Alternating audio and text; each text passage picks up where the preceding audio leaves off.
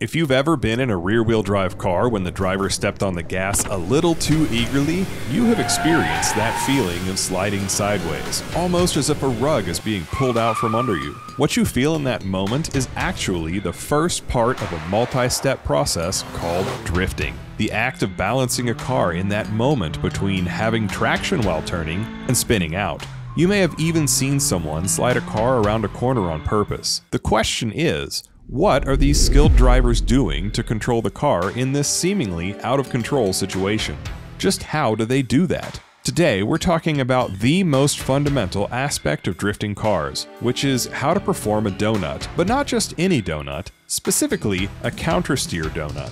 You see, a basic donut is incredibly easy to do. Cut the wheel all the way to one direction and floor the throttle. If the car has a locking differential, it will go into a slide and start spinning around. But there's no real control being applied here.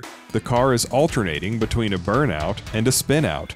While it may feel cool to do this in a dark parking lot at 2 a.m., it doesn't take any skill. A brick and a roll of duct tape could do donuts just as well as a person. On the other hand, a drift donut is a skill-based driving technique where you begin from the same starting position, but when the car goes into a slide, you steer into the skid to keep the car from spinning out.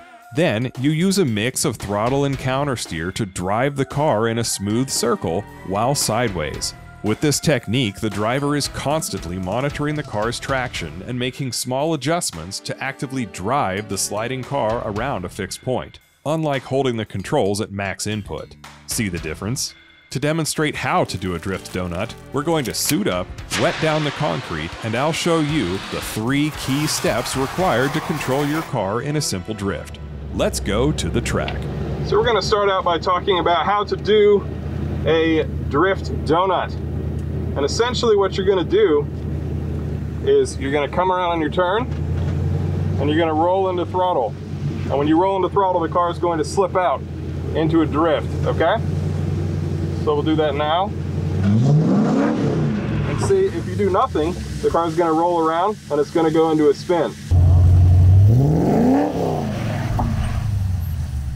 That's the first step. It's called initiating the drift. The second thing that we're going to have to do is apply countersteer to catch the drift. So after we initiate the spin, we counteract it by using countersteer. So now we'll try that again. Watch my hands on the wheel here, and you'll see that if I let go of the wheel, it'll self-steer.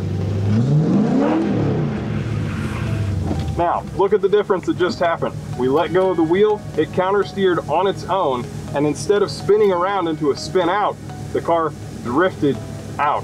And it's basically facing ahead, and we didn't have any issues with spinning the car. This is how you catch the drift. We kept the car from spinning out. We arrested its angle at like 45 degrees, which is what we wanted.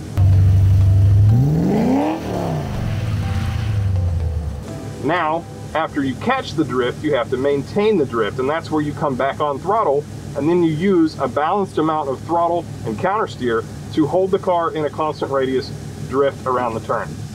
All right, so let's do that. We're going to apply throttle, countersteer, catch the drift. Now we are applying a balanced amount of throttle, and we're basically holding the car steady and drift. So we can just hang out here, and it's just going to go around and around. And then when we're ready to stop drifting, we start to release the throttle and unwind the wheel. And you'll see that it will grip back up, start going straight ahead again. Most of that is initiating with throttle to spin the car, then releasing the wheel, or you can manually countersteer it. It will steer to the right amount, assuming your car has a decent alignment though. And then once you catch the drift, you keep the car from accelerating into any more angle.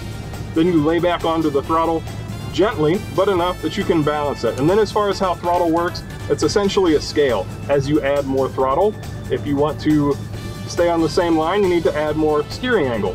While it's difficult to show in videos, take a close look at the throttle control we're using. The less traction a surface has, the less throttle is required to balance the car in drift. And as you can see, we used a big power input to start the car into a slide, followed up by detailed throttle control to balance the car in coordination with steering work to control the line the car takes as it goes around the circle. We started by simply asking the question, how do you do a countersteer donut? And by taking the time to try it out in a real car, we learned that a flawless drift donut is a balancing act between throttle and steering, and that the end result is a beautiful display of car control.